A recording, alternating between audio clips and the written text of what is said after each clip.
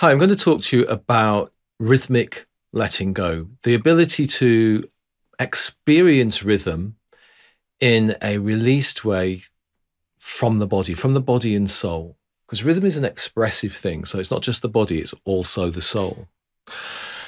Now, letting go is quite a general thing. And I don't mean, by letting go, I don't mean that kind of colloquial sense that we often use it these days of like, just let it go. I don't mean that. That's not what I mean. I mean letting go of tension, letting go of unwanted tension. So I'm really mean kind of relax, but it's not like go floppy. You can't play music in a sort of relaxed floppy state. We just need to be in a state that is flowing and doesn't have this tension. So we have to let go of that in order to play music or sing music rhythmically.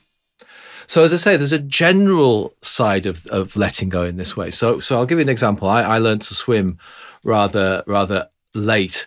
And as an adult, I learned to swim, and I was taught to realize that I was afraid of the water. I didn't actually realize I was afraid. I didn't realize I had tension.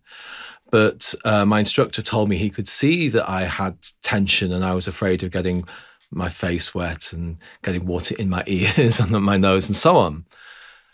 And where I started to notice it, funnily enough, was in the rhythm. I noticed that in the exercise he was giving me, which was simply to put my head in the water and breathe out, take my head out of the water and breathe in, and just repeating that. And I noticed there was an unrhythmic quality to my movement. It didn't feel musical. So I had that experience with music where I did let go to draw on. And of course, as soon as I realized that, and I really mean as soon as, like it was an instant choice, I let go of that tension and I used rhythm to actually help me let go, to help me put my head in the water and breathe out, and take my head out of the water and breathe in. And it became a habit very quickly. It felt very natural, very rhythmic, very flowing. And within no time, I was swimming, just from letting go of that tension and allowing the rhythm to come in.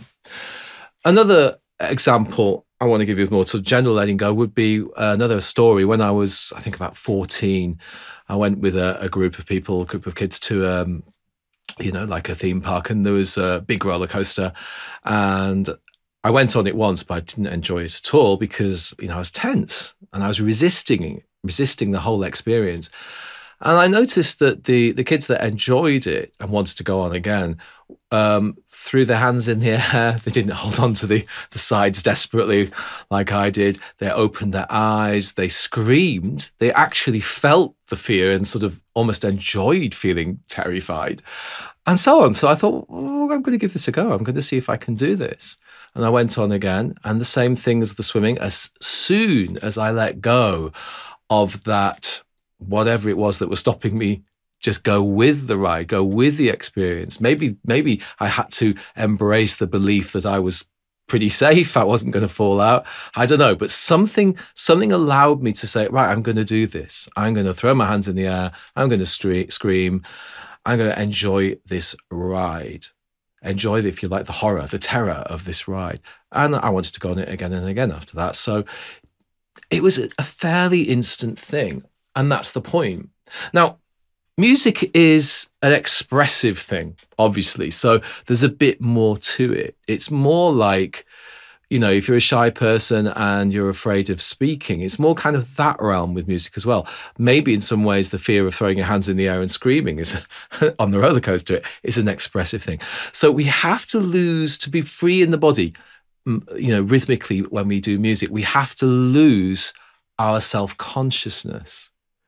So that feeling of being self-conscious, even just clapping along to, the groove of a song, we can kind of be self-conscious about it. That won't create the best rhythm. We've got to let go, feel it. And it's more of a choice than a learning. Yeah, you have to practice maybe, but it's not something that we can't do, that we have to learn to do. Letting go and feeling rhythm flowingly. A lot of people even like to make out they have a poor sense of rhythm because they're actually just afraid of letting go and feeling it. So this is what I mean by musical letting go. It's a combination really of a sort of physical freedom and an expressive unself-consciousness.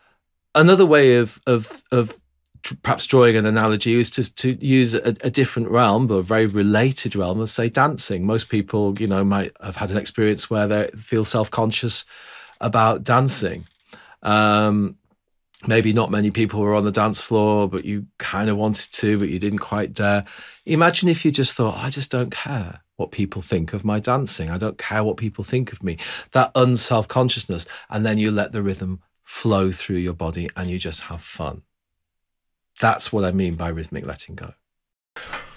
All right, so what does that mean in terms of the piano? Well, the piano is a rhythmic instrument. It's kind of got this percussive aspect to it. When every key hits the key bed, if that's the distance from the key being up to the key being down, that distance down goes ba. So it's like a clap. So you kind of can, just like you can sort of bounce with your hand, and you feel that sort of freedom of bouncing. You can bounce a key. Now, if I was going to sort of like swing something round and round, or wave my hand, swinging something round and round, like doing hula hooping, that's a very rhythmic thing. What else? There's so many things. I could probably just go on, think of examples, and I'm sure you get the point. There's a sort of freedom to even bouncing your leg like that when you're a bit sort of nervous and you bounce your leg. Most people do that. There's a freedom in a rhythmic movement, where a kind of resonance where we don't control it.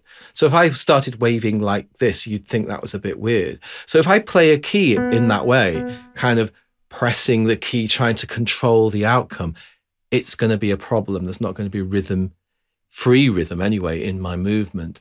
Whereas if I just practice, and you can do this, if you just take a key, any key you like, or even a chord, a group of keys, I'll do one key, and you get your finger in touch with the surface of the key, just gently resting. You need some support from the arms because you're not letting the key go down, you're keeping the key up, just resting on the surface. And then you feel the weight of the key. Don't push it all the way down, but just sort of bounce the key without it going all the way down, and then let it go all the way down and bounce it. That's a kind of free rhythmic movement.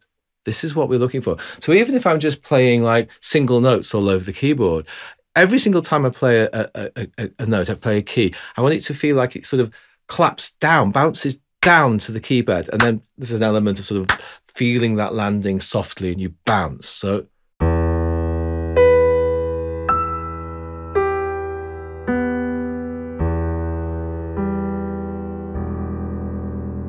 that feels rhythmic. You can sort of see it in the way that I'm using my body, that I've let go. I'm not tense. I'm not resisting it.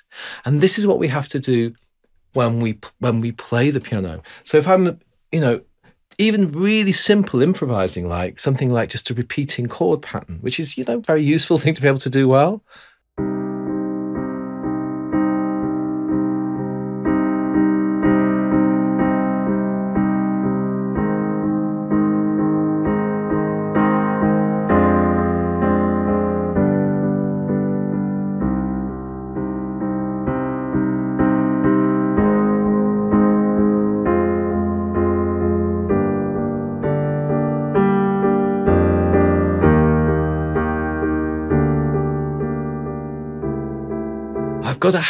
I've got to have that freedom in the movement, that freedom from the body, so that it has that flow, it has that quality of sounding rhythmic. It kind of won't sound rhythmic if you don't feel the rhythm in your body. I think this is very, very important. You see, the point is, it's not technique. It's not something that I can say, oh, if you bend your finger to a certain angle, or you do certain physical, technical, like engineering things with your body, it will happen. It's something that we have to recognize and simply choose to experience. It's a natural thing in us all to be rhythmic, and we have to tune into that, tune into it and let it out unselfconsciously. And it doesn't matter what you're playing. It doesn't matter if you're playing something extremely delicate.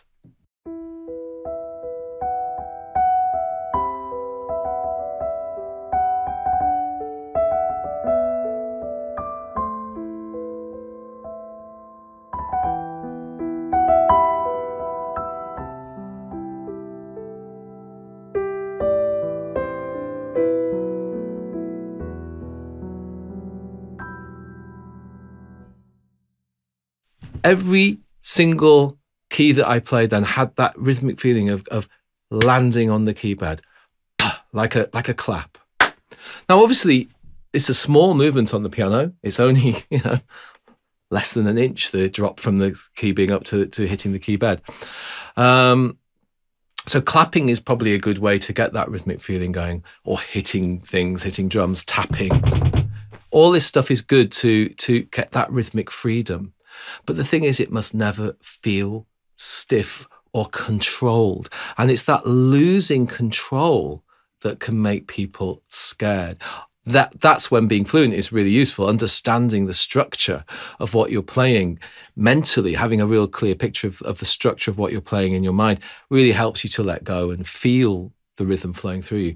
But it doesn't matter how hard we try to make our playing better, if we don't let go and let go of all that tension and self-consciousness, and we don't really feel the rhythm flowing through our bodies, no matter how hard we work at it, we'll probably never sound as good as we could, nowhere near as good as we could, if we could find that same kind of freedom that I found when I decided to throw my hands in the air and scream when I went on that roller coaster.